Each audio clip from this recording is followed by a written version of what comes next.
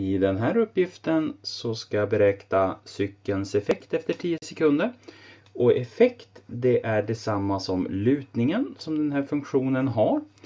Så det är derivatan i en viss punkt här då. Och nu är det efter 10 sekunder. Så det jag ska beräkna är alltså derivatans värde när t är lika med 10.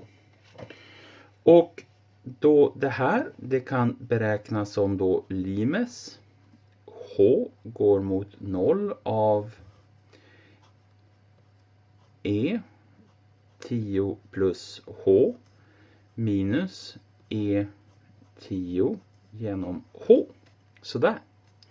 Så då skriver jag upp det här då E prim 10 är lika med limes. H går mot 0. Och så skriver jag upp den här kvoten här då delat med H. Stoppar in 10 plus H istället för T där så får jag 0,5. 10 plus H i kvadrat. Sedan har jag plus 50. Så sen 10 plus H där. Sedan är det minus. Stoppar jag in 10 i funktionen. Så då får jag 0 parentes 0,5 multiplicerat med 10 i kvadrat. Plus 50 multiplicerat med 10 sådär. Så. Lika med limes H går mot 0. Så. Tar och skriver 0,5 parentes 10 i kvadrat. Plus 10 gånger H gånger 2. Det är 20 H. Plus H i kvadrat. Sedan har jag plus 500 plus 50 H. Sådär. Sedan har jag minus 0,5 gånger 10 i kvadrat. 10 i kvadrat är 100. 0,5 gånger 100 det är 50.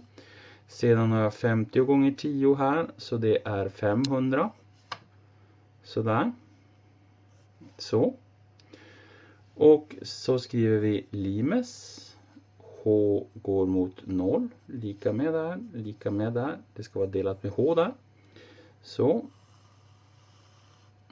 Och så multiplicerar jag 0,5 här. Så får jag 50 plus 10 stycken H.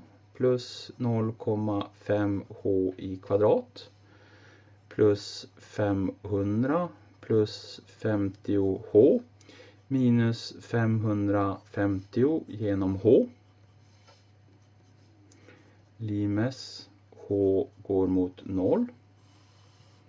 Sedan har jag här 50 plus 500. Det är 550.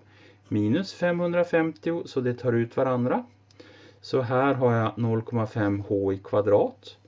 0,5 H i kvadrat.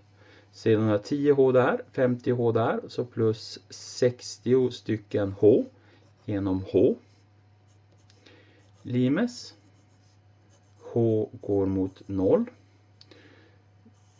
Och så bryter jag ut ett H här. H parentes 0,5 H plus 60 genom H. H och H tar ut varandra. Limes. H går mot 0. Så har jag 0,5 H plus 60. Och när H blir mindre och mindre så kommer den här första termen att försvinna. Så gränsvärdet kommer att gå mot 60. Och det här då är, eftersom att det är en effekt, så är enheten watt då. Så svar. Cykelns effekt är 60 watt. Som en gammal glödlampa.